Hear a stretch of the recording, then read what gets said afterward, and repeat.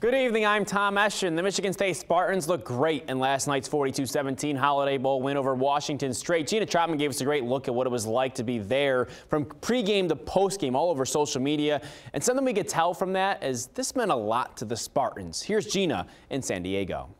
Good evening, I'm Gina Troutman reporting from San Diego. It was in this end zone that the Michigan State Spartans got their 10th win this season, and it proved to be a pretty big one. Mark D'Antonio's 6th 10-win season as head coach of the Michigan State Spartans and his 100th win overall. 100 wins in 11 years. You do the math, that's 9 wins a year on average. It's called great coaching. It's called great players. You know, we've had great players and we continue to have them. And I'm blessed to to be here as a head football coach. I've always felt like that from day one, and I still feel like that now, even more so. He's the type of guy who, you know, this morning at breakfast we're talking, and he stands up and goes, "This isn't my 100th win; it's a program win." You know, that's what he preached all day. So, you know, it's a program win, but you know, he's the man in charge, and you know, I'm glad that I'm playing for a guy like him. Especially in a turnaround season like this one, the Spartans have sure learned to have faith in their guy in charge. Coming out of last season, you know, everybody doubted Coach, and we stuck with him. We knew, you know, one season like that isn't going to, you know, change what he does and, you know, the way that he treats this team.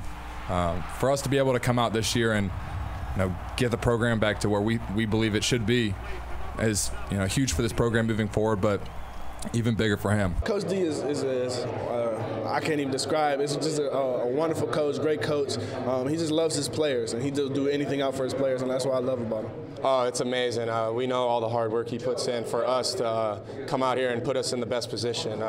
Coach D, he means everything to us. That's all of ours farther away from home. A turnaround, of course. 10 wins, impressive. But what may be the most significant is that this team has youth and a lot of promise moving forward. We can kind of build off the momentum that this game brings us, and you know, with a lot of young guys, we still have a lot of work to be done and a lot of potential to be reached. Not many teams will have this much, you know, coming back who have played with great experience. Are you excited for what's to come with this program? Yeah, I am very excited. You know, I think we have a good football team coming back. I think we have an outstanding recruiting class coming. I think we're hungry. I think we're a humble group that will work hard, believe in each other. Belief is such a big part of it. We have confidence in each other. We'll play hard and we'll play tough. That promise, for instance, their star running back, L.J. Scott, he announced he will not be going to the NFL. He will be returning to Michigan State. And Brian Lewerke, their star quarterback, he's only a sophomore. For much more from the Holiday Bowl, head to our websites. That's WSMH.com and NBC25News.com. Reporting from San Diego, I'm Gina Troutman. Thanks, Gina. Nice job.